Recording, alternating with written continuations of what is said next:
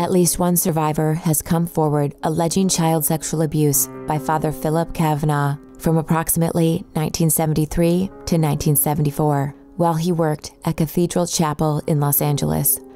The Los Angeles Police Department investigated the claims. In 2002, he was placed on leave. Father Kavanaugh was included in the Archdiocese of Los Angeles' list of priests accused of sexual misconduct involving minors. As of 2016, Father Kavanaugh was believed to be residing in Cathedral City, California. Father Kavanaugh's current status as a priest, his whereabouts, and whether he has access to children are unknown.